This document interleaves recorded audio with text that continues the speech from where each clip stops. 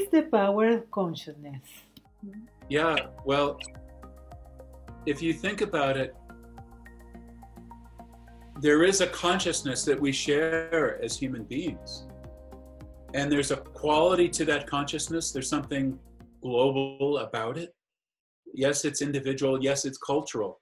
But also, there's a general state that we tend to share as human beings and as a human race. And that quality of consciousness, it's out of that and all the beliefs that are built into it that we've created the world that we're in. So apparently consciousness is very powerful. So what happens if the quality of consciousness that we're sharing shifts and changes and rises? What if there's a carrier wave of love that's moving in conscious awareness? What if we are coming to know each other as human beings in a way that we haven't known each other before?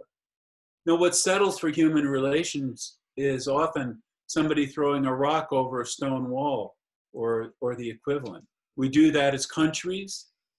We do that as cultures, as races. Sometimes we even get married and do it as a married couple. We're not really relating, we're just throwing a rock over a wall. So what would it mean to really relate as human beings, to really get to know each other at a soul level? Yeah. And when we do, there's our own presence that comes into that knowing, and we get to know the presence of another, and there comes to be some kind of collective presence that we're sharing as human beings, a collective consciousness, a collective knowing. And then there can be a wisdom that comes into that knowing and how we are together, how we relate together. I can gain wisdom as to what you need, and you can gain wisdom as to what I really need. So we begin to fulfill each other's needs. And then we can begin to act wisely on the planet, not just trying to gather as much wealth as we can gather, hoard things, and just live in distraction in ways that are destructive for each other and for the world. So there is a power to consciousness. Consciousness can carry the vibration of love and a wisdom as to how we fit together as human beings. But it's got to shift and it's got to change. And so here at Sunrise Ranch, we're in a great experiment of consciousness. We got together as a group of men at the ranch just this morning, and we were speaking about exactly this, how we get to be together as men and not be in all those traditional macho male ways of being together, but we get to be together in a way that respects each other and gets to know each other at a soul level, and in a way that brings a different consciousness to the women who live at Sunrise Ranch, a different kind of male presence in the world. God knows we need that. Yeah, that is so interesting.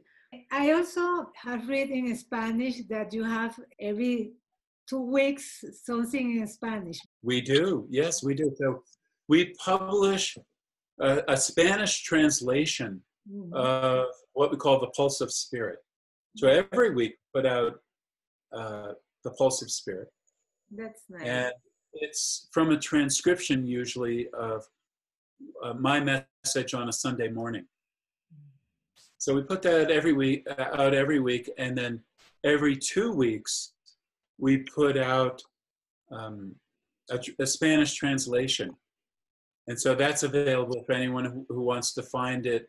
It's on our emissaries.org website, emissaries.org. So it's on there under Pulse of Spirit. And you can subscribe, and if you subscribe, it comes in your email every week. And how can we do to contact you? Yes. Well, you can join my mailing list at davidkarchere.com, or you can simply send me an email at dkarchere at emnet.org. That's really nice. David, thank you so much. I need that you send a message to all community because really what you have to speak during this time is wonderful and powerful. And I really appreciate that you dedicate this time to us. Thank you very much. Well, thank you.